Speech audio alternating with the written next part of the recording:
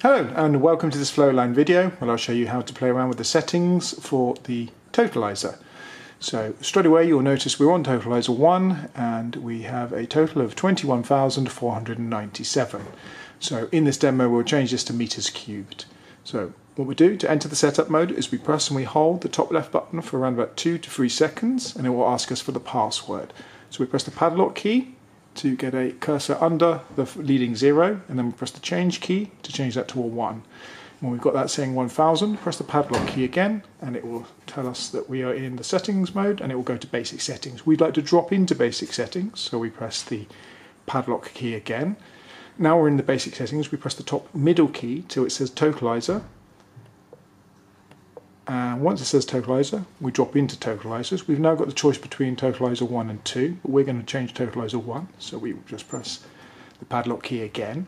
Now here we can choose the unit and the number of decimal places. So to start making changes, we press the padlock key.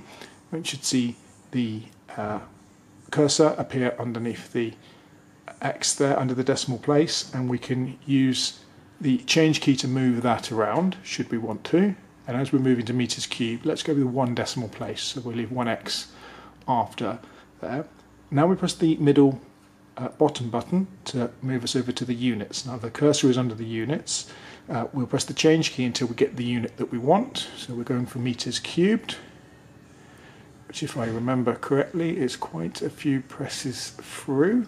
There are lots of units available. There we go, meters cubed. So when we're happy with that, we press the padlock key again to lock that change in.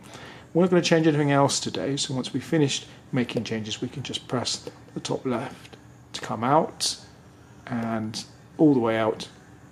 You can now see the totalizer has changed to 21.5 and it's meters cubed. I hope this video is useful.